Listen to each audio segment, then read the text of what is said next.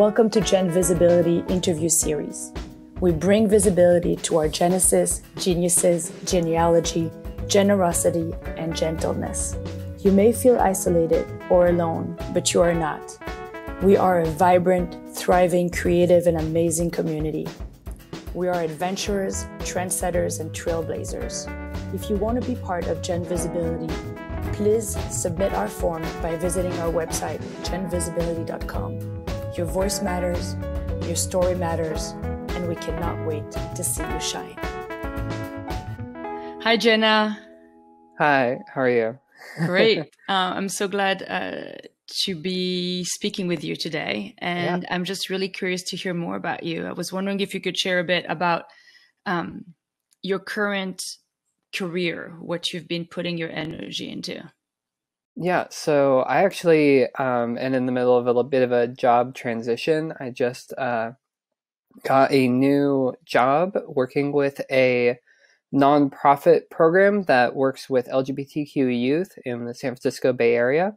And my role there will be doing education and training for local community organizations, companies, schools, basically working with them to see how they can best help and support their LGBTQ members or youth in their communities and those types of things.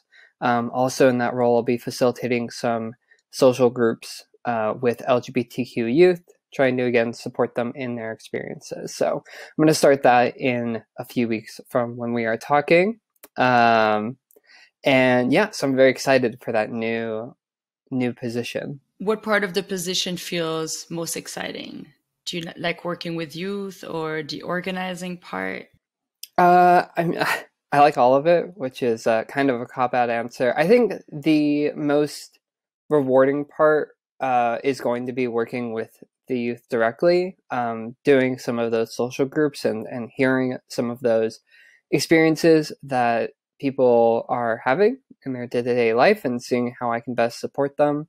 I think it'll also be cool to see what different organizations and companies are trying to do to be more inclusive, or what they're looking from me to help them to do to support LGBTQ people in their communities. Great. And you say you're in the San Francisco area right now? Yeah, I'm in the San Francisco Bay Area currently. Yeah. Okay. And you are a writer as well? I mean, I think, right, your last gig was as a journalist? So I've sort of dabbled in a bunch of different things. Before this, I was in graduate school before the COVID pandemic sort of put the brakes on, or made it more difficult, at least, for job hunting and that sort of thing. So while I was in graduate school, I worked part-time doing a few different things, including working as a sports reporter for an Ultimate Frisbee sports media organization. I've written some for them, and then I've also done some sort of freelance-esque writing, talking about my own experiences and story and sort of how they all relate to different things that are going on in my community. Cool. And what was your postgrad for? So I have a master's degree in communication studies, with a focus on gender and sports, and those types of things. So it was a general master's degree name, but it was very much focused on gender, LGBTQ, and sports issues. Yeah.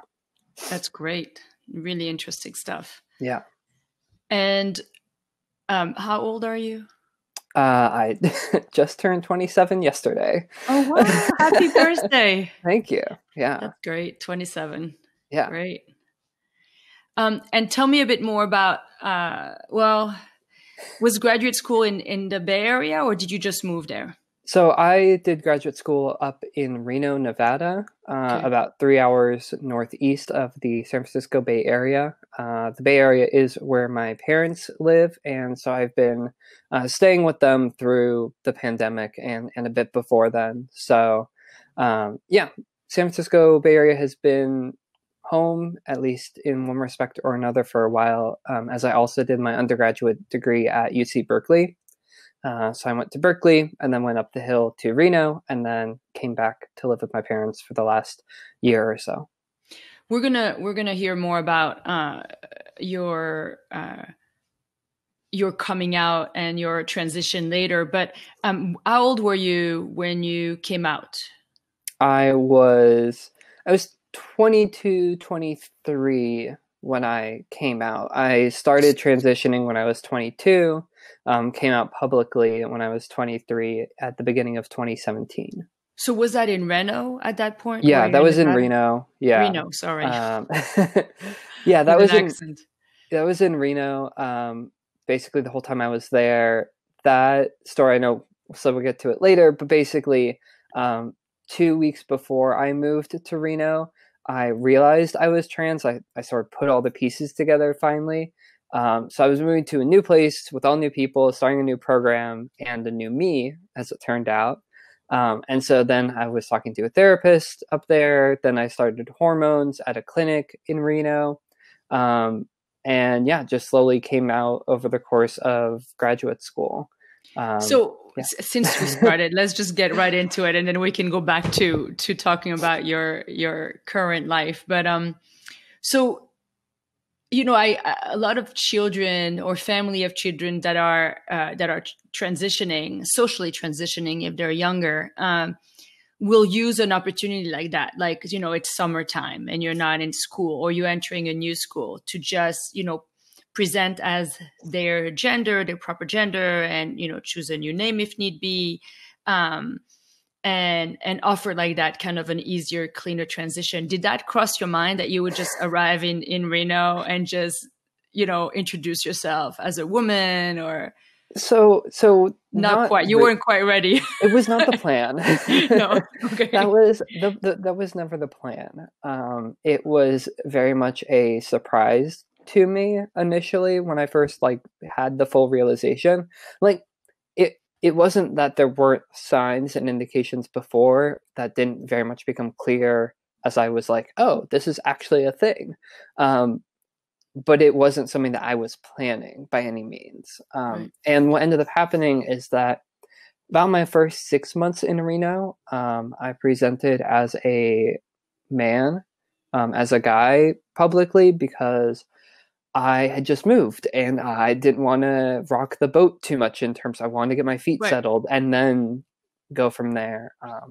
I also, in my own personal transition, I wanted to start my medical transition. I wanted to start hormones for a while before I came out publicly. Right. And so I did that. And then I did take a break to sort of move a little bit further forward. I took the winter break between my fall and spring semesters to go clothes shopping, to actually fill out my wardrobe a little bit and do those sorts of things, to then set me up so that when I came back to school in the spring, then I presented as Jenna. So people definitely knew me as both when I was there, at least initially.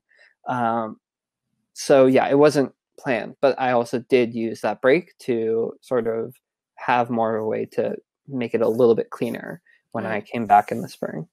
I'm realizing as I'm talking to you that I have all these questions that are coming up to my mind, and they're coming up because I'm a cis woman, and the idea of this level of a revelation about yourself to be. I mean, I've surprised myself in my life, but they weren't really exciting surprises, right? I'm just like, oh, I didn't expect myself to do this today. That's a departure. But to have that level of a surprise seems so hard to wrap my mind around, right? And I want to ask you about this, but I'm also wondering, do you think that this is interesting to a trans and non-binary audience? Like if you were in your transition already, or you were pre-transition or post-transition, do you think this would be interesting to hear from someone, or you're like, oh no, this is just education of cisgender people, which is also valuable, Yeah. and the podcast will be listened to by both, hopefully trans people and their family. But still, I'm wondering, what do you think? So my realization was more of I would more categorize it as a stopping of denial. if that makes sense. Yeah. Because there have been signs of indications like in how I was thinking about my gender and the world and how I fit in it for about a decade before I realized I was trans. Hmm. There was a moment when I was about 12 when I like wanted to try my mom's clothes on because I wanted to feel like what it was like to be a girl, which is not something that most cis 12-year-old boys do. Right. Um, but then I ended up being embarrassed and ashamed of that experience because I was caught by my parents Right. doing that. And so then I buried it for 10 years. um, and so for me, what sparked the realization was someone else sharing their story about their experiences about being a boy wanting to be a girl in a few different ways. Um, that was like, oh, that's my experience. Maybe I also fit into this category of Right. trans woman. Right. And so Like me it's not sharing, all that one story. Like if you knew at 4 that you were trans, then you are trans, right? It's like that, right, the one kind of that's the classic cliche, story, the but classic that was story, not right? the case for me. I mean, and I Right. don't even remember before 12 if there were instances or ways that I maybe seemed or acted differently than my cisgender peers growing up. Most of my friends were girls in like elementary school, so maybe that was a sign, but like, Right. who knows? It depends on the people at times. Sometimes Right. cis boys Absolutely. Right. have lots of Right. girlfriends Yeah. growing up. So yeah, it's not the classic narrative, and I think that's okay Right. because everyone has different experiences in different ways. Um, But it sounds and like and once yeah, you, sorry, it sounds like once you knew though, once you were like facing the denial, you were just like, holy shit, yes, this is it. And I'm gonna need not to curse on this podcast. I need to I need to re-say that. Once you yeah, realize it, you're like, wow, like this is so clear, right? It sounds like it was a yeah. pretty at that I point mean, it just kind of happened fast yeah. It once you very knew. much. Once I sort of realized, I was like, oh yeah, this is a thing that feels like. Once I thought the words to myself, like maybe I'm a trans woman, like something inside me rang so true with that Right. It that was it like was just I just a once I sort release. of thought that it was like there's no going back from this. That was true. That was a thing that is true for me. And so then that was again 2 weeks before I moved to Reno, and so I sometimes joke that I spent the first few months in Reno, my first summer in Reno, working two jobs. One as a graduate student doing research 6 to 8 hours a day, and another 6 to 8 hours a day reading and researching and thinking about trans stuff Wow. because I was just trying to process it myself because I didn't know anyone in Reno, not really. I was living with one roommate who I didn't know, who I was just assigned to as a graduate student in graduate student housing. So he wasn't very helpful. So it was really just sort of me in my room a lot of times, just on the computer and just sort of like processing what was going on and like weekly therapy sessions. And then my And your other, therapist was helpful. Like they yeah, they got it. very. Okay, they were good. It was a I, good I a good so experience. what's cool about Reno, and you wouldn't think this about Reno, Nevada, which is sort of Right. classically considered like a small town, Right. kind of conservative, kind of rural, but they're really good about trans folks. There's a clinic in Reno called Northern Nevada Hopes that when I was there, and it still is a provider of healthcare for marginalized people in Reno, which includes the transgender population. Um, and so that's an informed consent clinic. So when I decided I wanted to start hormones, I went in, got some paperwork that says, here's what hormones are going to do to you. I signed the paper saying, yes, I'm good. They did some lab work. That all came back clean. And within 2 weeks, I had hormones, which Wow. is basically just the time that took the lab work to be processed. Yeah. And part of Northern Nevada Hopes and some other organizations in Reno, they actually had a transgender resource guide that was available online. So even before I moved to Reno, in like the 2 weeks before I moved, I like found the resource guide, which included a list of therapists And so I called a couple of them who were listed as good for trans folks in Reno. That's great. And got connected with one. And she remained my therapist through the whole time I was in Reno. And how long did it take you to find, a community of people to be yourself with when you were in Reno? So I would say the answer is not very long and also a long time.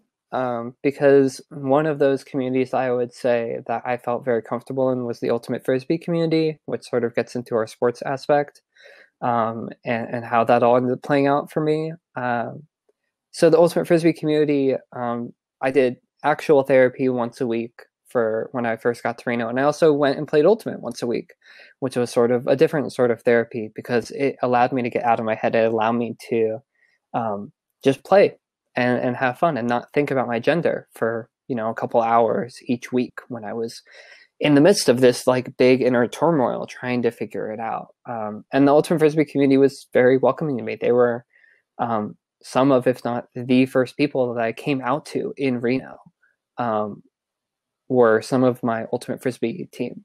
And that was a co-ed team or a men's team?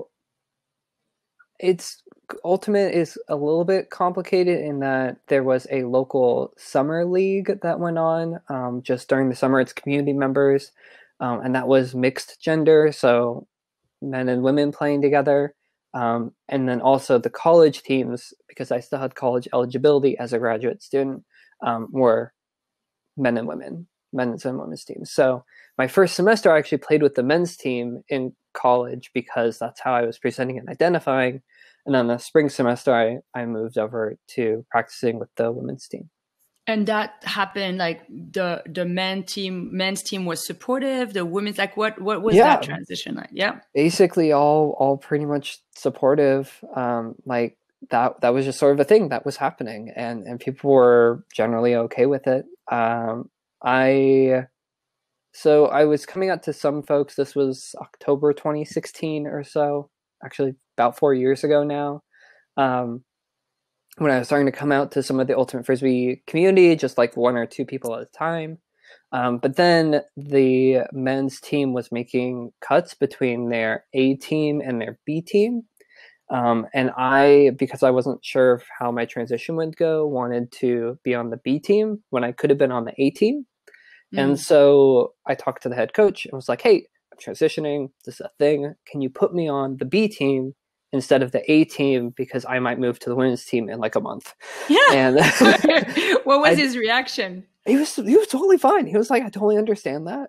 Wow. Because he was a PhD student in English. Like he was totally chill about it. He was like, yeah, I totally understand. We can definitely do that. Cool. And it'll be fine. But what ended up happening is because people expected me to be on the A team and not the B team, then they were like, hey, exactly. And then I was like, well, here's the situation. I kind of pushed you a little bit, forced your hand to share a bit sooner, which is good. Which is fine. Like it was going to happen eventually. And that was just sort of one of those catalysts that like made it happen. And then it was, again, just sort of a process with the women's team being like, hey, this is a thing. And there was like one moment where I was added to the social groups, like the Facebook group and the GroupMe chat. And I was eating food with some of both of the men's and women's teams one time. And one of the freshman girls walks up and is like, hey, to me, hey, why are you in all our groups now? And I was like, well, that's because I'm going to be on the team next semester. And she was like, what? Like, why? And I was like, because I'm transgender. And like half the table knew and half the table didn't know. And everyone was sort of like, cool, we kind of figured that, but like we're gonna roll with it. That's great. And there was only like one guy who sort of made some crass comments because he's a college boy. He was kind of being dumb. Right. Mm-hmm. But then he got crap. He got made fun of by other people on the men's team for saying dumb comments. That's great. So people backed me up. Wow. With this guy. That was a pretty amazing environment for transitioning, like a good school, right? That's good school, good community, good players. And did you find a community also of trans? Was that actually important to you? To the okay, go ahead. Sorry. Second part. Yeah. So that was the ultimate frisbee was the yes. I found that community relatively quickly. The trans community took a little bit longer because there, as usual, aren't that many trans folks, and if you're not actively involved in the community, it can be tricky to find. But my therapist had started, I think it was also just in the fall, ended up starting a group therapy with trans femme people. Mm. And so I started to get to know folks through the group therapy. Mm-hmm.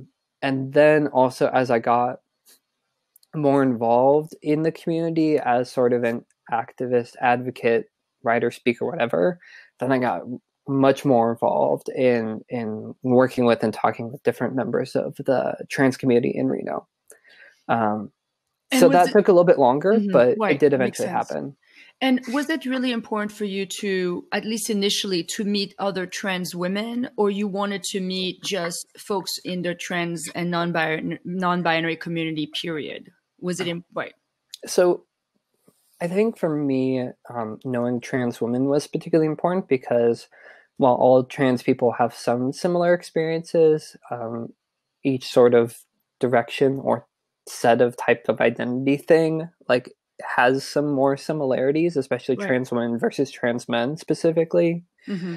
Um, because when I was in college at UC Berkeley, I was in the marching band, and there were actually two trans folks who transitioned during the time I was in the marching band, but both were trans men. Right. And I sometimes wonder if it would have been different if there was another trans woman transitioning in the band at the Right. same time I was there. No, and those transition didn't click for you. It didn't do Because anything. it was No, different. It was it was a just different yeah, thing. yeah, yeah. I it was That I makes was sense to cool with me. them. I was fine with them, Yeah. but it was a different thing. It was a different Right. way of sort of thinking about their Right. experiences that didn't connect in the same way to mine. Right. So for me, talking with other trans women, it's much more of a feeling of like, yeah, we're like thinking about the same issues. We're like dealing with the same sort of problems and concerns that other folks that aren't trans femme maybe don't have to deal with in quite the same way. Yeah, so it was important for me to really get to know other trans femme people because we could actually share more about similar experiences. What are most of the people that in Reno, at least, that you have met through your activism and just speaking out and reaching out to the trans community, have they mostly been trans women who transition after puberty, or did you also meet people who medically transitioned early in their life and were passing fully and still Not, wanted to? Mhm. yeah, not that I know of. It was mostly folks who were transitioning as a second puberty. Right. Yeah. I like that. Um, Second puberty. That's a good way to. As if because I one mean is that's not what it enough, is. right? Really. Yeah, no, I didn't really know any trans youth when I was in Reno. They definitely existed, but Right. those weren't the circles that I tended to run in. Right. Like I was much more involved with like um, the university community. Hmm. So that was more college students who were transitioning. Or like the group therapies that I was a part of tend to be people about my age. Because again, you want to share similar experiences, have Right. people in similar stages of life. Right. And so the groups I ended up finding and associating with tend to be people around my age Yeah. and having similar experiences to me. Right. Right. It's just a kind of something that I hope I learn more about and explore more. I'm very curious about how, an earlier transition and, the whole concept of passing, the ability to pass, basically having had the experience from the very beginning, if you've had hormone blockers and you're having a first puberty that's in your gender, how that leads to seeking and needing a community of transgendered people, or yeah, I don't know if you have any thoughts about that. I think that if someone were to transition earlier, younger, I think the experience is actually pretty different, because there's a lot when you grow up that is kind of terrible when you're trans, and when you have to deal with the after effects if you're transitioning later. And so having some sort of community, and like, they're obviously part of the trans community, but it's just I think a radically different experience. And I sometimes wonder for myself, like, what would it be like if at age 12, like when I had that first experience of like, what if I was in a situation where parents were like, cool, let's get to a therapist, let's figure this out. If this is a thing you want to explore, like, let's do it. Like, I seriously wonder what would happen. Like, I don't know if I would be on the same track that I was. I don't know if I would be remotely as public as I am. Right. If I had transitioned earlier, I might have been like, hey, I'm going to transition, I'm going to do this thing, and then I'm just going to live my life. Right. Right. It's and a not worry about part it. of me versus what it became for me, which was like front and center, the whole thing, my whole life, basically. Right. Which is exhausting, because on the one hand, can be right. It's I mean, your identity is, especially when you belong to a marginalized group, is very meaningful. It can be very important, but it's still just one part of you, and so to end up having so much attention given to this one part of you can be quite frustrating, I imagine. Yeah, and I can see why people would choose to not to focus on that, if they are passing. I mean, and like, right. I am also, I think, generally passing. If I was just out on the street walking around, which is not something I do very often anymore, but like, when I know, back before the pandemic or after the pandemic, I think if I'm out on the street, like, I am taller, like 5'8", 5'9", but I generally have all the features that you would associate with a cis woman. And so you look like an athlete. Yeah, I'm an athletic cis. I look like an athletic cis woman. Exactly, and like, unless you talk to me for an extended period of time, or unless we have an extended interaction, you may not pick up on that. But because of your later transition, it's become important for you to kind of participate in that, in the activism, at least for now. Yes and no, I would say. Like, it's important for me personally. And I don't think everyone who transitions later wants to do this or feels a need to do it. And so part of the motivation for me to be active, to speak up, to give a TEDx talk in front of 2,000 people is because then hopefully I can help other people not have to do that work.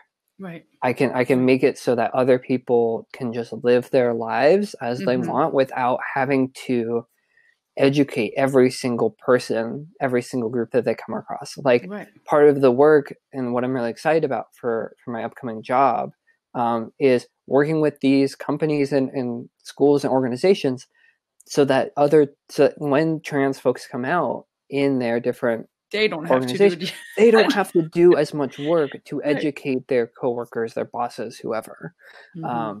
They can just live their lives, but someone also has to do the education.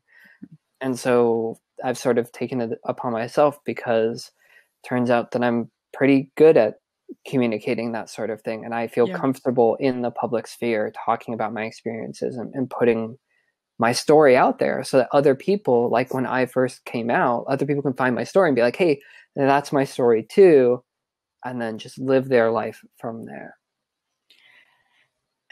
I have an assumption that being an athlete your whole life has really must have been, or again, I'm assuming it's been really beneficial in your relationship with your body, your relationship with yourself as an embodied being, right? Regardless of not being in the right body at first, like, at least you had this really positive experience of your strength, of your speed, of your capacity, of your competence, right? And that like the fact that was a community for your transition, and that you could, kind of this thread that goes through your life and your transition, but also that these qualities transition so well into your experience now as a woman, that it's still this big part of your life. Was that is that an assumption that you think is kind of true? Or I think it definitely has some merit to it for sure. I think that as an athlete, I've always been sort of like feeling good about how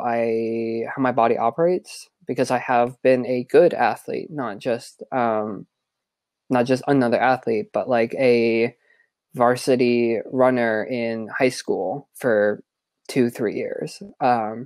As someone who has played ultimate frisbee at a pretty high level, as someone who has played disc golf at a reasonably high level, although that one's a bit newer for me in terms of the competitive scene. And so I feel like I do feel a lot of good feelings around that. It was something when I first started transitioning that I was maybe worried about, like the muscularity that I associated potentially with being an athlete. And also, like, I've kind of just embraced it because, like, cis women are strong too, and cis women are also athletes, and that's just sort of how it goes. And so it's been there wasn't to say there wasn't challenges there, and also it's something where, it's been a generally positive aspect for me, in terms of that part of my thinking about my body. There have been other elements of dysphoria, of course, but they're less connected to my experience as an athlete specifically. can you expand on that a bit, if Yeah. I think if you wish? I think for me, my dysphoria has come up in different ways. Like, I had not a super prominent Adam's apple, but a kind of prominent Adam's apple that I noticed in pictures, in particular. And so I got a procedure to get that taken care of. I used to be able to grow like a big bushy beard, and I got that taken care of, with laser appointments, and that sort of thing. But those aren't connected with my ability as an athlete. And again, Right. like the muscularity a little bit when I first started transitioning, started balancing, like, because as a trans woman specifically, there are narratives as a trans woman in sport that trans women have some inherent competitive advantage over cisgender women in sport. Right. And so when I start transitioning, you hear those messages, whether you Right. acknowledge them or think they're true or not, you hear those messages. And for me, playing ultimate frisbee, especially on a college team where I walked into the women's college team and was immediately one of the best players, because not even because I was trans, because I had played for much longer than anyone else had on the team. Right. And those thoughts still play in the back of my head of like, okay, how much of this is because I am trans? Right. Since I've played ultimate frisbee in a broader community and I've played against some of the best women in the world, I'm like, there is nothing about me being trans that makes me good at ultimate. There are these cis women who are kicking my butt out there, and that's fine and that's great. That's sport. There are very good people who exist in the world who you have to compete against. Right. One of the differential in capacity in sport is often because women were not given the same opportunity to participate not only in the sport but in high level, competition. So if they were allowed to play with the boys and develop those level of skills and compete with people that were better than them, then they would also develop. So arguably my advantage as a trans woman is because I was socialized into sport more. And also, cis women who are socialized more into sport have those same advantages. Right. And so then that's where the physical advantages sort of don't really matter as much. Right.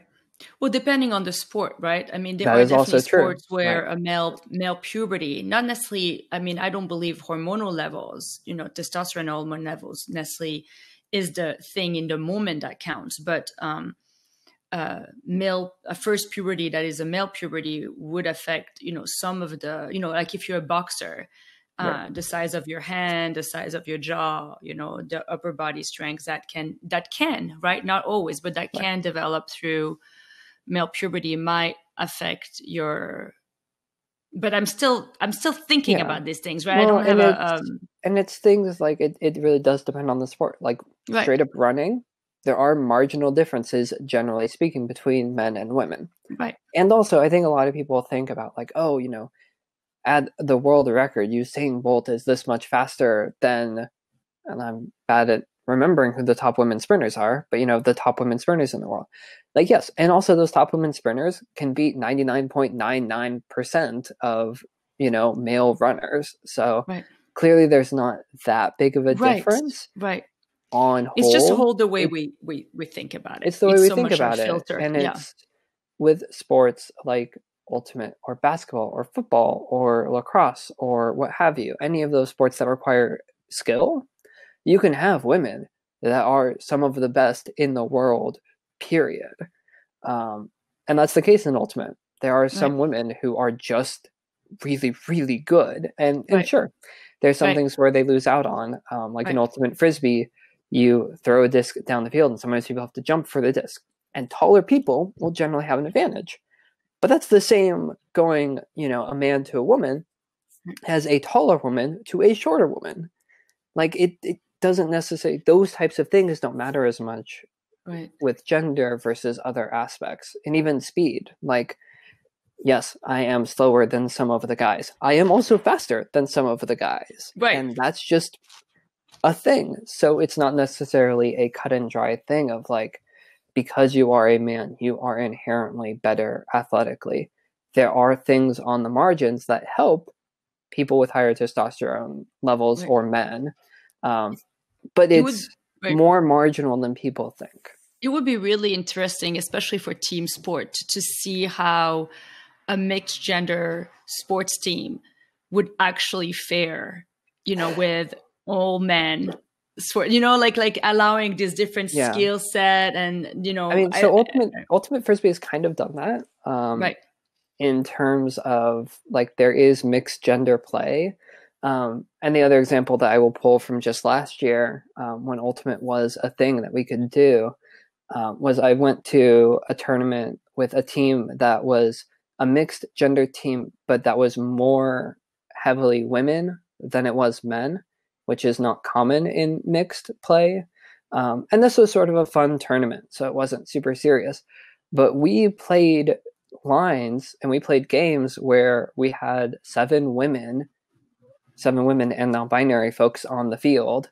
And we played against a line that had 4 men and 3 women. And we won some of those games because we were more skilled. We were the better ultimate players, regardless of gender. Yeah. And it was the first, I think it was our first game in that tournament. It was what we call an ultimate universe point, winner takes all. Mm-hmm. We were on defense initially, which is usually a disadvantage in ultimate. But we got the turnover because I got a block on a guy who was trying to get a disc. And then we scored, and one of my teammates, after we had won the game on that point, who had been leading sort of this initiative for this tournament, was like, this is the point. We made our point. Like, it is possible for a group of women and non-binary folks to win and succeed against men and women teams together. Yeah, that's great. It's not impossible. This is not an impossible dream that people have. It's not just a gender thing. It's more complicated than that. I'm guessing you're familiar with Jennifer Doyle.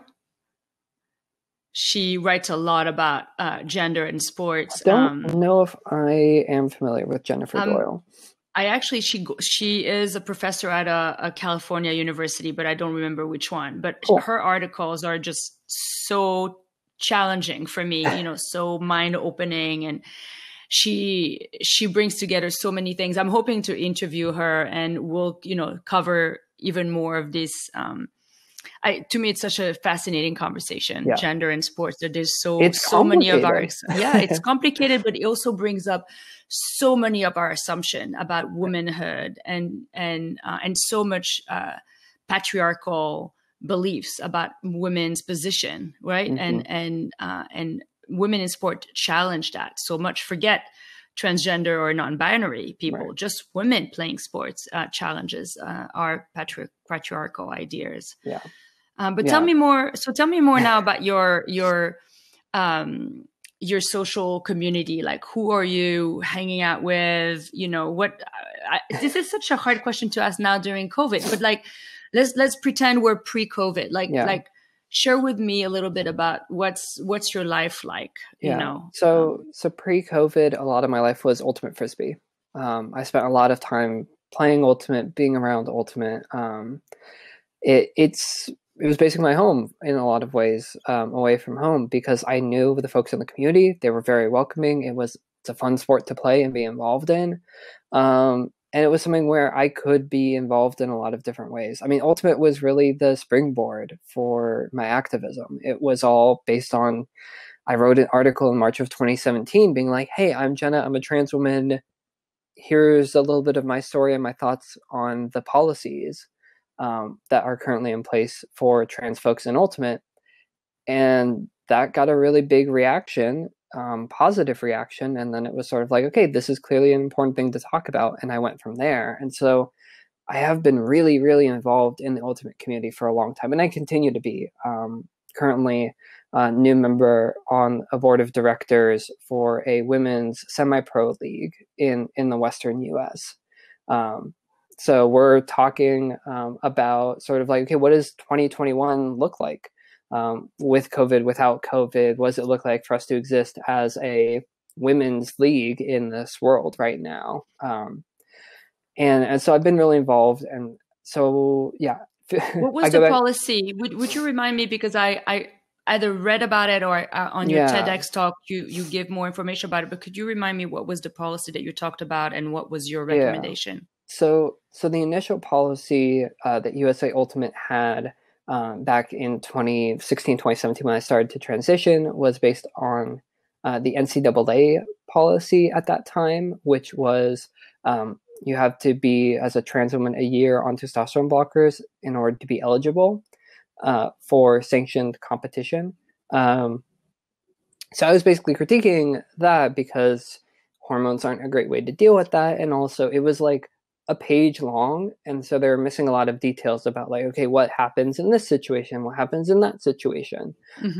Those types of things. And then partly my pressure, partly USA Ultimate working on this subject, they published a new policy in November 2018 that was basically like the same hormone requirements, but more information, definitions, that sort of thing, to have a more comprehensive policy. And USA Ultimate is currently working on creating a new policy that has no requirements for hormones. You play as you identify at any level, which I think is fantastic. Great. That is exactly where we need to be. That's what you want. You want just I think play sports, where right.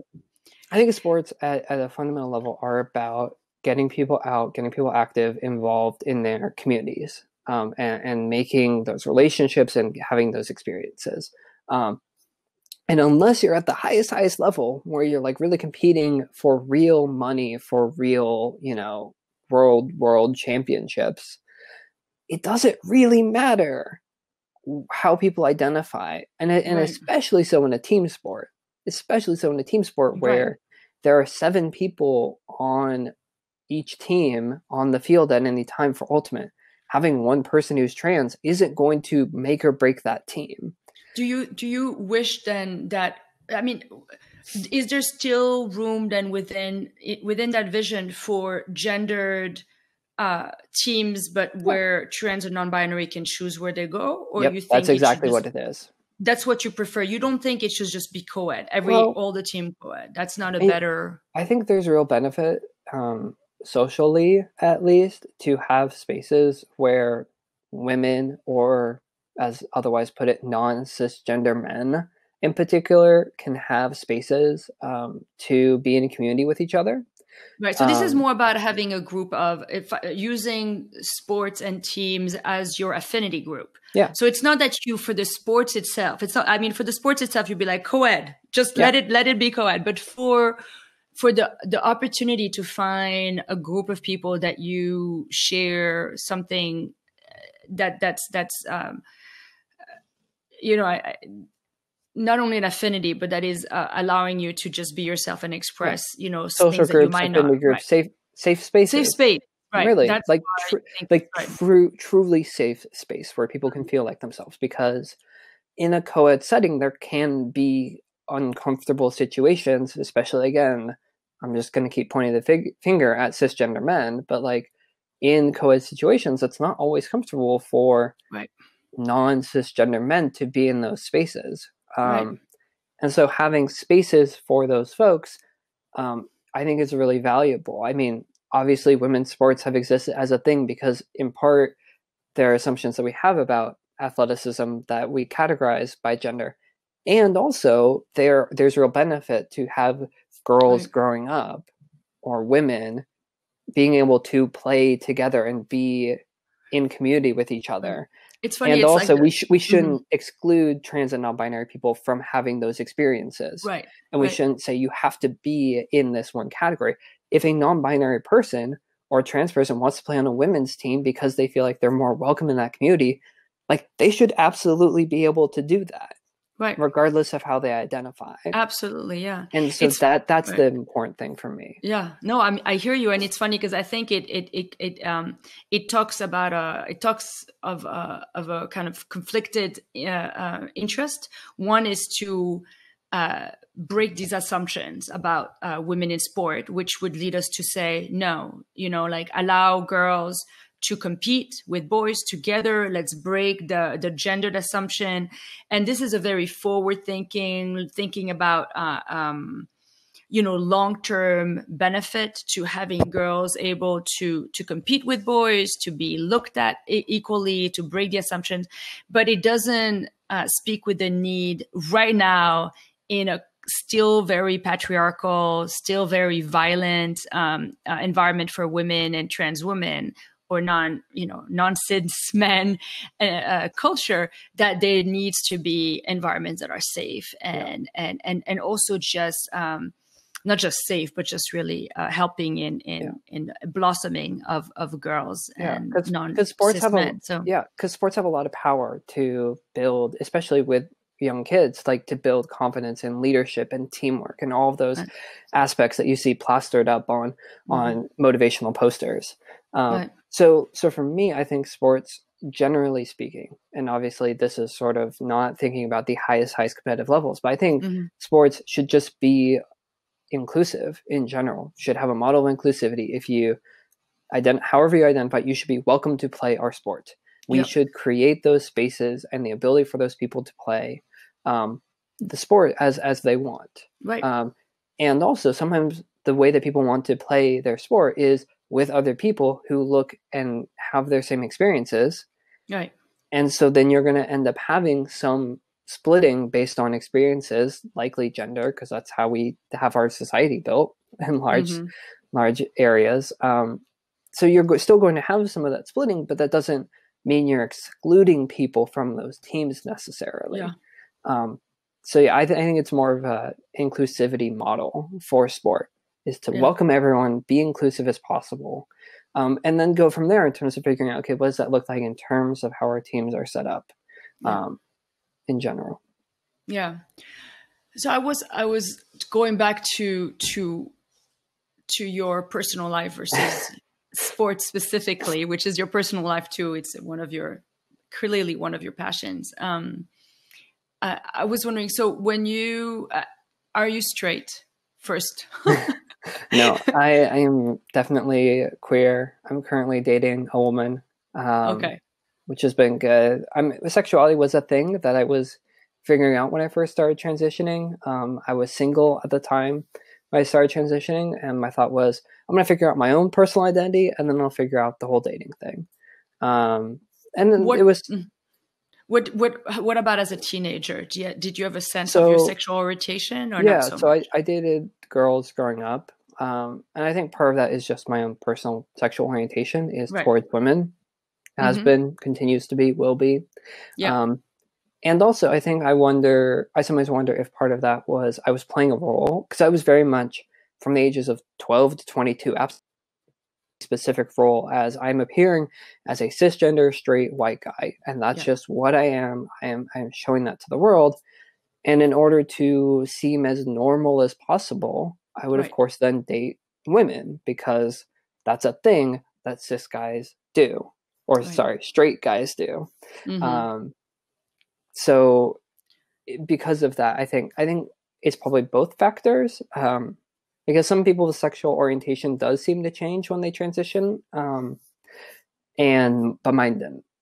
So it's interesting. I didn't know that sexual orientation changed during so transition. I don't even know if it's necessarily change, but it's more that sometimes some trans folks find that when they are able to really feel like themselves in their identity, that the way that they interact with other people and the world changes, Right. because of course That it makes does. sense. And Right. sometimes that leads to also a change in sexual orientation, right? Like maybe because a trans woman wanted to be perceived as, straight, they dated women, but that was only the thing that they did to give that perception to the world, and that wasn't actually their actual feelings. So then when they transition to be a trans woman, they're like, oh, actually my affinity towards women before was not real, and actually I'm more interested in men. Right. So it's not necessarily that it changes so much as there's an appearance of change depending on how people acted before. For me, it didn't change.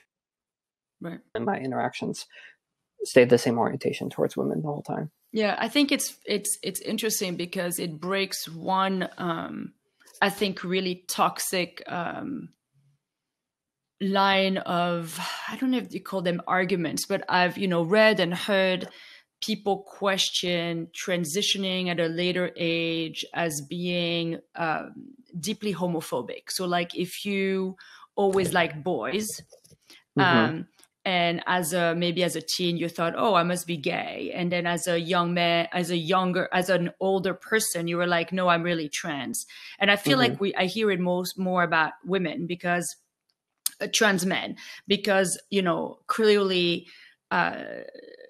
living as a woman is living under patriarchy with all of the sexism that you experience. So that if you are a gay, quote unquote, masculine girl, and you deal with all of the negativity around your identity, then transitioning into being a man would be kind of coming up in the world, right? And so I hear a lot of kind of arguments about that. So I feel like in some ways the fact that you were not at any point identifying as a gay person, but you were always straight, kind of, at least in your case, completely just that argument cannot apply to you. And and it does really just depend on the person and the situation. I think there is an assumption with trans men that I think to use the TERF language of it, they're failed lesbians or something, when that's not remotely true. They are transgender men, some of whom happen to continue to be interested in women. And there are some trans men who are gay, and that is a thing. And so I think sexual orientation and gender often get conflated, and they're definitely related, but they're not the same. And trans folks are as likely to be straight or gay or bi or what have you as cis people are. Like if the percentage of the population you would expect to maybe be similar, although maybe trans people are going to be more queer. But just because we've probably thought about our identities and sexualities more than cis people have. So we're probably going to be more queer because we're more in tune and aware of sort of where our feelings are. Like sometimes when people ask me what my sexual orientation is, I'll sometimes say that I'm queer because I've never dated a guy. I've never had that interaction. Would I be strictly opposed to dating a guy? I don't think so.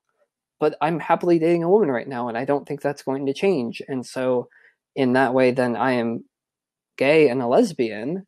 And also, like, I could be queer in some way because I've never dated a guy, but I'm not opposed to it strictly. So that makes sense. It's more complicated than that. And if more cis folks were sort of in tune with those possibilities, then I think there would be more queerness in the world than there currently is. I was just thinking how, there is more and more representation of women, cis women looking really, choosing to express themselves in such a wide range, like very athletic, very muscular, very androgynous, just such a range. But then when you look at the media about stories around trans women and trans girls, they usually really quote quote unquote feminine, right? Like Mm-hmm. little girls that like pink and do ballet, and women who are just, so gorgeously feminine, and I think that's really hurtful to a younger trans person coming Mm-hmm. up that might be much more interested in sports and wanting to be, and not caring about clothing and makeup. Like I think it's wonderful to start seeing wider range of representation. And the media wants to share certain stories because they fit into the classic narratives that we have. Of gender. And the classic narrative is that of gender, exactly. That in the classic narrative is that women are going to be more feminine. Therefore, trans women and trans girls are going to want to be more feminine, right? Which is true. And also, that doesn't mean that's true across the board. No, it's not. Like in my experience, it's sort of things of like, I will paint my nails, although they're chipped at the moment. Like paint my nails. I have longer hair. I will wear some brighter colors, although my girlfriend also complains that I wear mostly grays and blacks, right. Which is true. But like that doesn't make me less of a woman. So do I.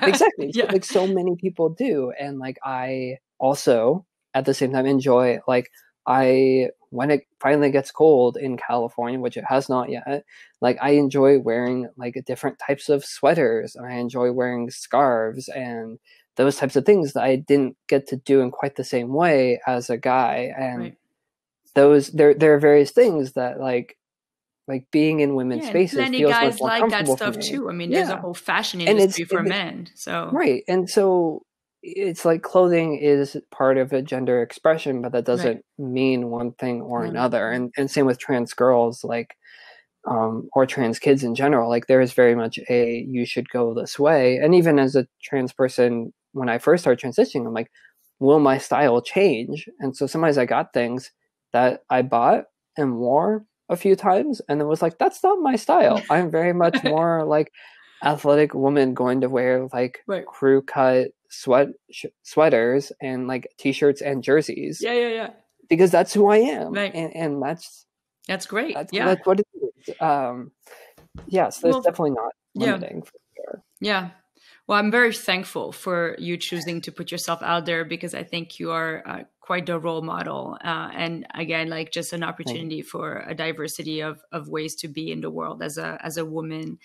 And I from the outside, you definitely look like you have an incredibly vibrant life. You're about to start an exciting job where you're really getting to contribute to your community. Yeah.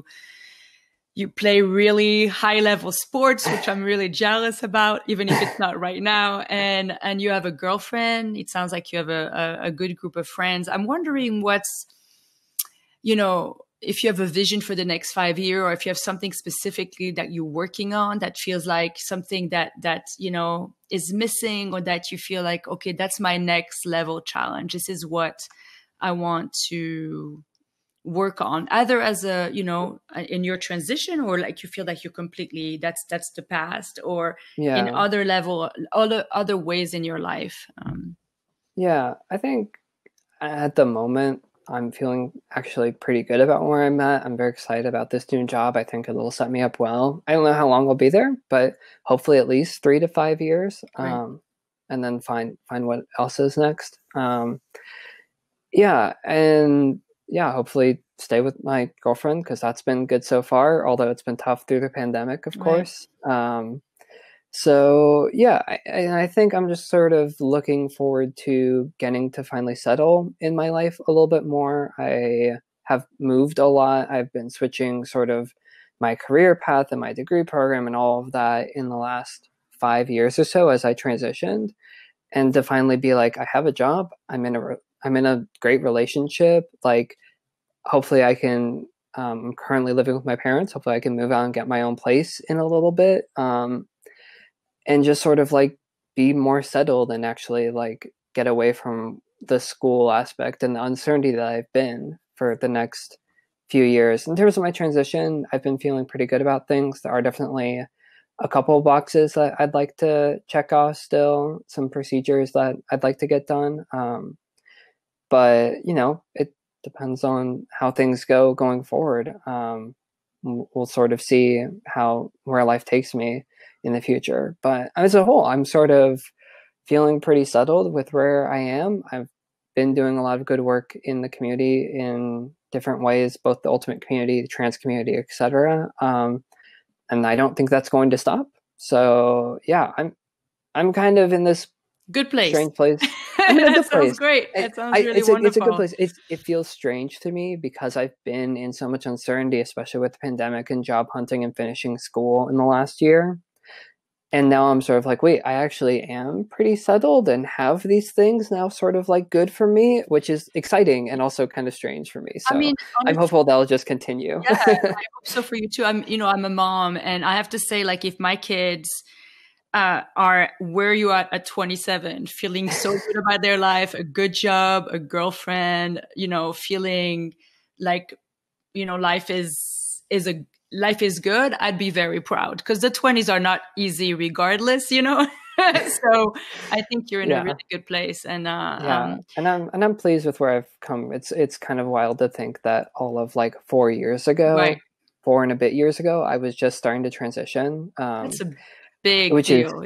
That's it's amazing how kind much it's amazing how much has changed and how much has happened in my life. Like thinking time. About all the things that I've talked about with you and I've written about and spoken about, that's only been in like 3.5, 4 years. Crazy.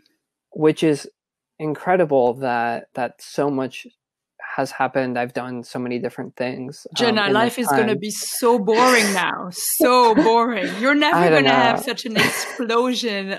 Besides from 0 to 4, right? You're never going to change and develop so dramatically in your life. That's it. And maybe that's not a bad thing. No, I know. I'm joking. So, I feel like being a little bit more settled in where I'm at is going to maybe hopefully feel a little bit more welcome to me. I have been sort of saying for a while, I'm actually kind of looking forward to having more of a kind of 9 to 5-esque job. Mm-hmm. My job is luckily not exactly 9 to 5 because I'll be doing other things and I'll be a little bit more flexible, but just to have the structure of that after being in school and working part-time and in the middle of the pandemic, that the idea of just being able to, I am working and then I have my girlfriend and we're living life. Yeah. It just feels very like, okay, this is normal. I can actually be without having to think about necessarily everything that's coming next. So what happens in the next 5 years, I hope this continues. I hope I continue to grow and develop and continue to do this kind of work in the community and we'll go from there. So in the long term, do you think you want children? I know, very long-term question because you're so young, but do you see yourself as a mom or not really thought about that yet? Children's a hard thing when you're a trans person. It's complicated in terms of whether that's in terms of biological children, at least. Well, it becomes a very complicated question. In terms of children in general, I don't know. I think my girlfriend and I currently are like, we just want to get to a place where we can live together and then maybe have a pet and then we'll go from there. You're so young. That was just a very long shot question. I don't think you should know that. My inclination is probably not, but I would be very happy to be a aunt to any of my friends' kids or such. Because I have some of my best friends are in great straight relationships. And I would not be surprised if they eventually have kids. Yeah. And I would be happy to be aunt, have my friends go away for a weekend and I can watch their kids for a bit. Fine with me. And then give them right back to them later. That sounds good.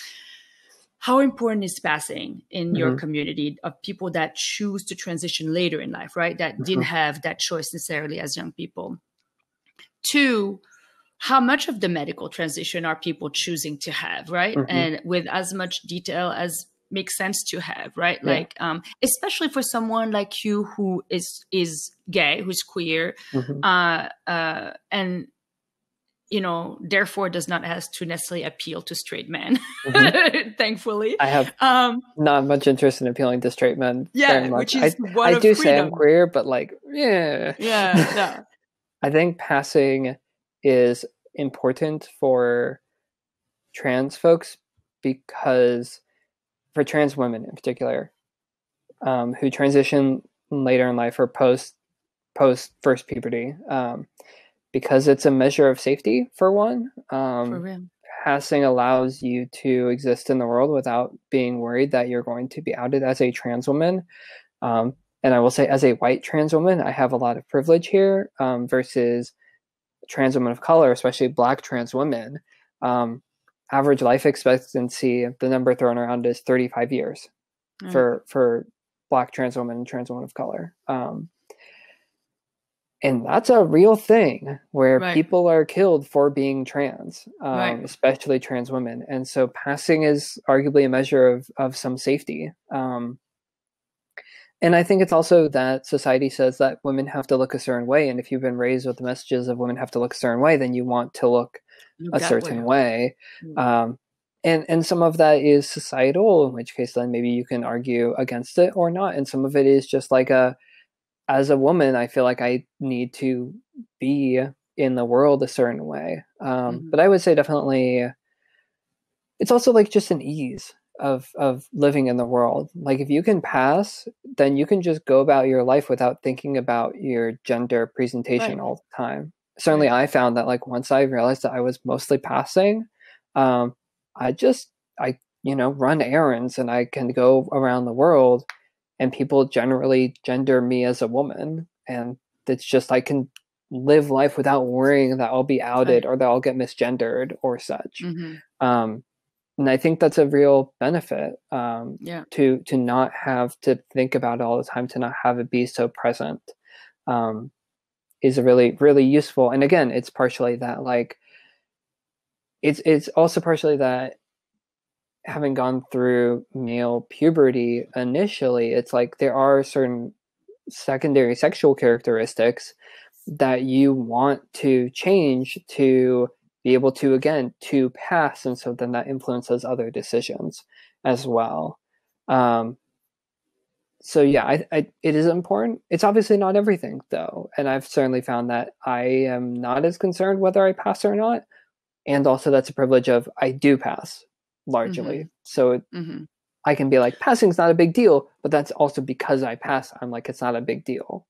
Do you have friends and colleagues and connections who have transitioned later, do not pass, or chose not to pass, chose not to have so many of the medical transitions? Either they did and they still don't pass, or they just didn't want to do them. They just fell. I think generally the trans women I know tend to pass or try to pass, but it also depends on like how active and present you are in the community. Like I know some folks who are out as trans very publicly, don't worry as much about passing, even if they have gone through medical transition in some form or another, because they're already public as trans. Like same with me, right? That's another reason why I'm not as concerned about passing, is because I'm liable to tell you I'm trans anyway within 15 minutes of meeting you. Like, so for me, it's not as much of an issue. But if you're just trying to live your life, if you're not publicly out as trans and you don't want to be, then passing is everything. So I think it really also depends on the situation, medical transition or not. So yeah, I think it does also depend on how public people are. Yeah. I think that's my answer on that. And the hormones, are they? How do they? Besides the positive impact of the hormones, do they make you feel sick? Do they have impact on your moods? Like you feel nothing, you feel totally fine. I mean, I've also been on them for 4 years, so I don't Your body really has remember. Adapted. Yeah, it's just sort of what they're used to. I mean, I have cover my medical information here. Pill bottle 1, pill bottle 2 for my hormones every day. But yeah, I certainly now, 4 years into my transition, it's like life is life, and I just sort of do it and don't think about it that much. I just take some medication in the morning and in the evening, like a lot of people do, for one thing or another. So yeah, not really. Yeah, and that's that. I feel more like emotion than I did before transition, which arguably is probably partially hormones, and also partially I feel like I can express my emotions more as a woman instead of showing this face as a man, where men are generally told that they're not supposed to have and show emotion. Well, also like when you have to like keep a very key part of yourself down, yeah, if you're repressing one thing, then you repress other things. Exactly. A lot of other things are going to be under lockdown too, right? So yeah, I would say that, yeah. And it's, once my body got adapted to what hormones I was on, it's just sort of been those, so your hormones that your body works on. If I were to go off of my hormones for a long period of time, it would probably really suck, because my body would be like, why are you not giving me the right hormones anymore? So yeah, I think for me, hormones have been fine. I also take them in pill form, which means that I'm on a more steady dose per day.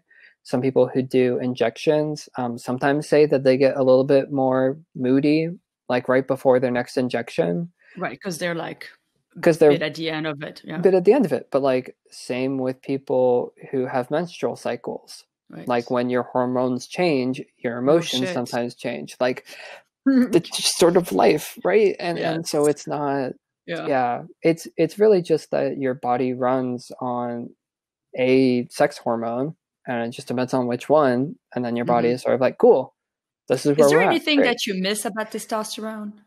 I, at least initially, when and again, this is my perspective as an athlete, like, I got slightly slower and I had slightly less endurance and could jump slightly less high. Those types of things. I could lift less weight. Not that I was ever really a weightlifter, as a runner mostly. But yeah, I mean, a little bit. And also, I went from being one of the faster guys to one of the faster women. And I'm still fast compared to some men. So it's not been an issue for me, really. Anything else besides athletic capacity? Was there anything else in your temperament, or no, not really? No. I mean, what about your libido? Libido hasn't changed that much. Maybe slightly lower, but also it depends on the situation. Because as I said, I was single when I started transitioning, and I have been single. I was single until right before the pandemic. And then I've had a girlfriend for the pandemic mostly, but we've also been apart from each other. So hard to say. I think those types of things are very individualized. It very much depends on the person and their experiences and how they are as a person. And again, that's just like cis people. Like, some cis people have higher libidos and some have lower libidos, and that's just sort of how it goes. And of course, it's the same thing for trans folks. And I didn't notice that much of a change. Again, maybe a little bit lower, but not significantly. So I don't think, and if it's lower, I don't necessarily miss it.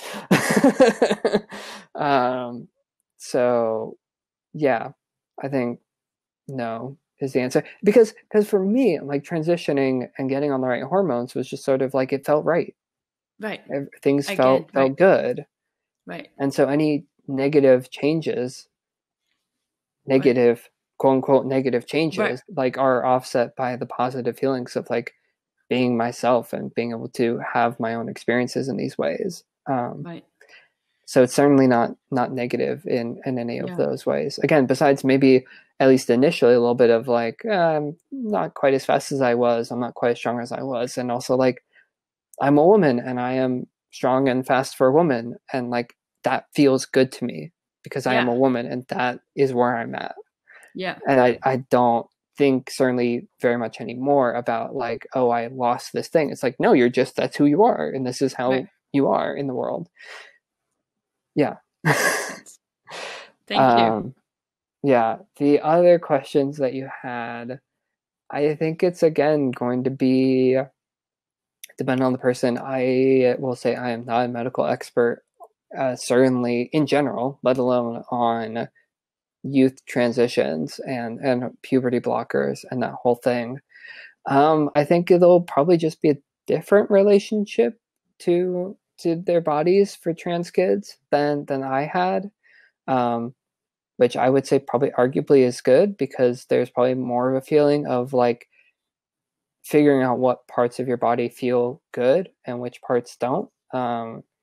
In terms of genitals, I know that a lot of trans women I know tend to go for bottom surgery, which I think is sort of a thing that people feel like would quote unquote complete their transition, or it's just something that they feel like they really want to or need to do for dysphoria reasons. Right. And I also know trans women who have not had that same bottom surgery. And are fine with their genitals as they are. Personally, I'm still trying to decide where I lean. I think I'm currently leaning more towards eventually having bottom surgery, which is to say that I have not yet had bottom surgery. But I also am like, I don't know. I feel pretty good about where my body is at. And also, would it be improved with bottom surgery? I think arguably so, in terms of my experience, especially since like this feels like it shouldn't matter, but like being able to wear an actual like a bikini, or being able to wear certain dresses or skirts without worrying about what might accidentally show, to be able to wear spandex and not be, concerned about any of that. Like, if I get bottom surgery, I know that there will be many hours and many, a lot of brain space around those instances that will stop being a worry for me. Which feels good for me to not have to think and worry about that all the time. So, it's also a big process. It's a big, expensive, hard surgery, and not everyone has the capacity to do it, let alone wants to do it, because it's expensive. If you don't have insurance in the US that covers it, it's like thousands and thousands, tens of thousands of dollars. It kind of just depends on the situation for the person, whether it's even possible. Surgery. It is. And that's why I haven't done it yet, because at least partially, it's a big deal. It's a not big a small deal. thing, right? Yeah, it takes a long time to recover. And so for me, if I'm going to get it done at some point, I'm going to if I'm still playing Ultimate at that point, I'm going to try to plan it so that it's at the end of my Ultimate season, so I can get back to playing Ultimate in time, because I know I'm going to be off my feet for 3 to 6 months.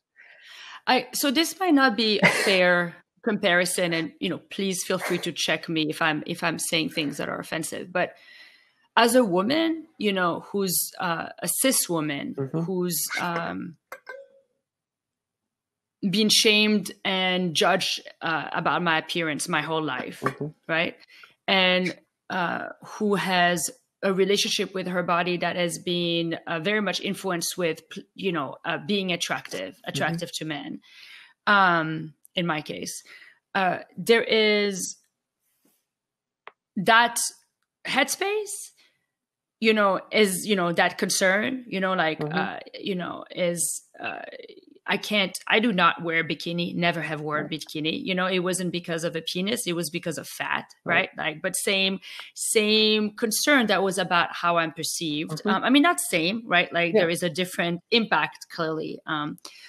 But part of it, for me, it feels like the dysphoria, the hatred of your body is, of a part of your body. I've felt it, not dysphoria, but just a dislike of my body. I've felt it. A lot of women feel it. A lot of women do plastic surgery because of it, right? Change their breast size, change their nose, now even change their genitalia, right? So much of it is connected to being attractive, being acceptable. And I can see how, if you're trans if you're a trans woman and you're straight, with all the homophobia, being able to find, to meet someone, a straight man, might really be connected to doing bottom surgery, right? Could be. But to a certain extent, it's could be, right? But it doesn't have to be. But it's one of those things, the same question that women, cis women, trans women ask themselves: how can I attract someone, and how do I make myself acceptable physically, right? It's a very centrally feminine question, right? About changing our body and being acceptable in the world. And so not fully sure where I'm going with this, but I feel like there is one aspect that's like, clearly you don't either. There's one aspect of that feels to me like very specific to a trans experience, which I can't relate to a certain extent, but it's just like a deep discomfort with a part of your body that really leads to saying, I need to change that in order to feel whole. And some women feel that about other things about their body that have created a lot of feelings of pain throughout their life. But it's much more specific, right, to a trans experience. And then there is the other aspect, which feels like much closer to plastic surgery, right? The stuff that so much of our culture kind of pushes us to do as women to make ourselves more attractive. And then it feels like the trade-offs are, the medical consequences of a surgery, right? The intensity of it versus the benefit of like change your body. Anyway, that's where I'm going. I think there are definitely similarities. And I also think that depending on the situation of the surgery, right? Like I say that I would like to wear a bikini. I also don't know if I would ever wear a bikini, regardless of what surgery I would have or not have. Because I just generally may not be comfortable with that. I'm probably much more comfortable wearing like a sports bra and spandex, as I have been.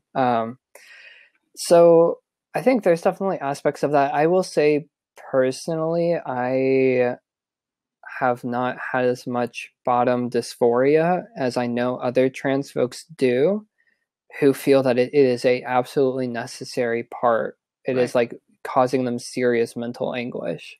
Right. For me, no, I understand that. I'm more ambivalent towards it. And also I think if given the opportunity where I could get that done and recover and have it mostly, if not all, covered by insurance, then like I would probably take that opportunity. Although again, I'm still undecided. There's a reason why I still have not done it. And I know other folks who are my age or younger who have gone bottom surgery. And so I feel like it is a very personal thing. I think in terms of relationships, one thing that I definitely thought about in terms of surgery, but also in terms of life is like, how will my partner, view me and see me and feel about me? And I think it's really important for anyone, obviously, but especially for trans folks to find people who accept you as you are and love you for who you are, regardless of the situation, whether surgery or what have you. And I've been very lucky to not only have friends in general who I like said, hey, I'm trans, this is a thing. And they're like, cool, I'm excited for you. Yeah. And like, I have one friend in particular who I've known since college. He and I play disc golf a lot together. And we basically interact essentially the same as we did then as we do now, except that like when we were out playing disc golf the other day, he made a comment about like, I'm surprised that more people don't think that we're dating. And I was like, I agree. I am surprised that they don't see man and a woman who are clearly friends and of the same age. They wouldn't just assume that we're dating, and no one has asked that. And I was like, I agree. I feel like people would ask that, even though you are straight and in a great relationship and I am gay and in a great relationship. But like the two of us get along fine because I am very lucky to have him as a very good friend who has that's great. been very accepting of me before and now. And same with a romantic or sexual relationship, like finding people who are, who want to be with you regardless of the situation. And it's hard for all of us, but it's hard for all of us. Especially hard. It's especially hard for trans folks. Exactly. And so, good friends are hard to find. Good partners are hard to find. Yeah, and you just add one layer of. Yeah. And I feel like in my current relationship that I'm in a really good place, and we've been the two of us, me and my girlfriend, have been communicating really well around all the different issues.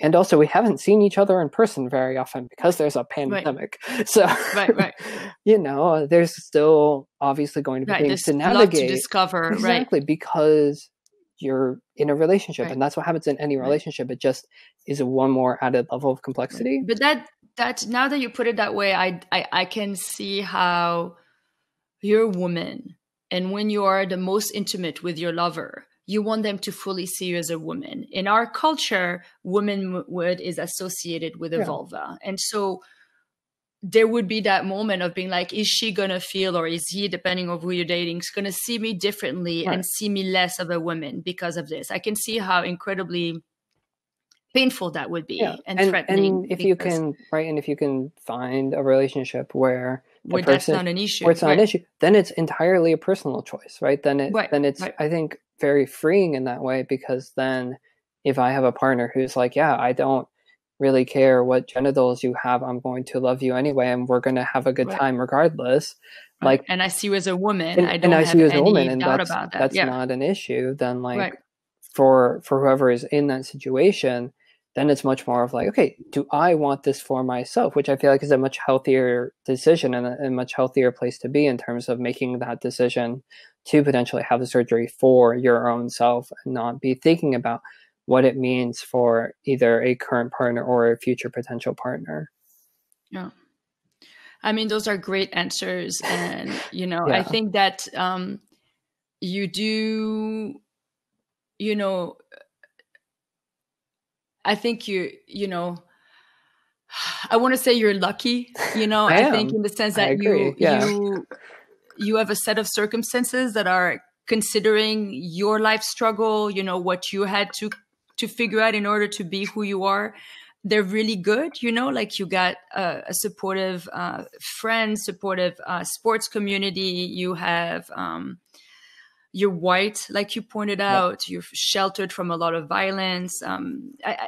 You're in a good place emotionally, mentally. I mean, clearly you've had a good roots that make you somebody who's centered and have a love for themselves, before and after. So I think to have these answers, this is like kind of like the best case in some way.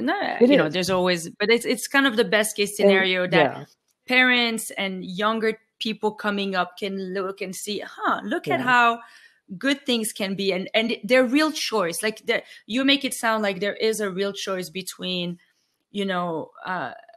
the level of medical transition that you do, and that making those decisions, do not have to affect how vibrant your love life is, and how good your life is. So that's, I think that's very reassuring. Yeah, I think a couple things there. I agree. I am very lucky, and all things considered, I am a success story when it comes to trans folks. And I've been like, I don't want that to make it seem like, oh, the world's a great place for trans folks because of this one clear example. And also it's helpful to see and hear that not all trans stories are tragic stories. That there are real happy stories of trans people transitioning, being successful, having successful relationships, and that just being a thing.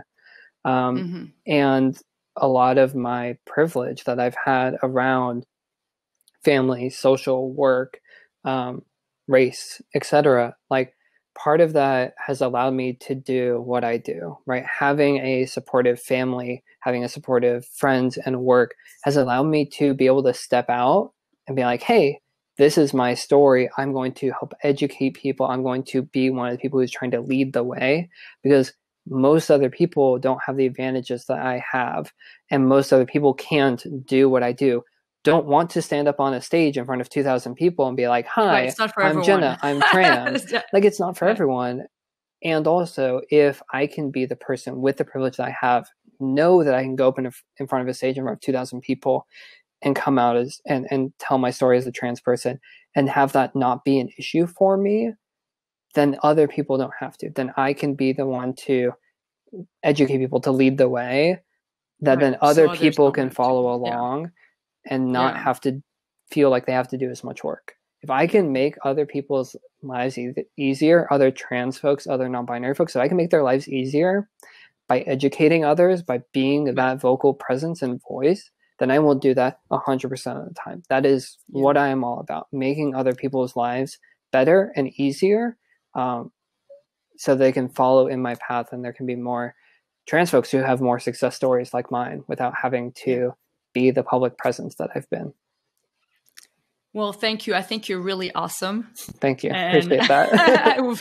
I wish you more and more luck in your life and wonderful experiences. And I'm really grateful for your openness and communication. Yeah, and of course. And you're, like I said, I hope you're welcome to use the latter half if you'd like. Thank you. Yeah, I'll see how it makes sense, and if it makes sense. I want to, I'm entering a new project. I don't know. I feel like I'm going to need, I mean, your feedback seems to be that it would be helpful for younger trans people coming up. So, I want to make sure that what I'm doing is helpful to both parents, but also the trans community. Yeah. I don't want to, I'm still not fully educated. I don't want to do things that are obnoxious, and I want to be respectful and whatnot. And I want to figure out how to do it in ways that works. But yeah, I'm thinking maybe as a separate segment with clear explanation of what's in that segment. So that also parents can choose what to share with their children. And I think it's helpful generally to have more information, to have more stories out there. And yeah, I think it just sort of depends that, like when I talk about like bottom surgery, it's like that is a thing that people think about and is worth like considering. Like, is this a thing that everyone does? No. Right. Is it a thing that everyone does for certain reasons? No. Right. Yes. Right. And also, like, just to be like, look, I'm 27. I'm happy. I have a girlfriend and I don't have surgery, and I'm still considering it, but I clearly don't feel like I have to get it to be a happy person. Yeah. That's a good message out there too, because it should be a meaningful choice, right? Everything should be a meaningful choice. Anyways, I wanted to ask you, Jenna, if you could, think in your free time, your tons of free time, I'm sure. Anybody else that you think I should connect with? The website will not be just public figures like you, but really what I'm hoping is that they will be, construction workers and, architects and scientists and anthropologists and bartenders and, whatever you might have imagined yourself to be as a child, a firefighter, maybe not a dog walker, because I don't think anybody imagined themselves as a dog walker. That's a job you do when you're trying to pay money while you do your artwork, right? But anyways, people, trans women, trans men, non-binary people who are in all walks of lives, if you would offer them to connect me with them so I can do more interview and profile them, I think that's my interest right now. Yeah, I can work on thinking about those folks. Thank you so much. All right, Jenna, you have a good day. I hope the first few weeks of your new job go well. Me too. Great. All right. Thank you. Take care. Bye. Bye-bye. Thank you for being here and for listening. We hope you are feeling inspired to share your own experience and reality. If you like this video, please share it. You can follow us and hear about our latest video on Facebook, Twitter, and Instagram. And please subscribe to our YouTube channel. And remember that you are valued, you are loved, we see you.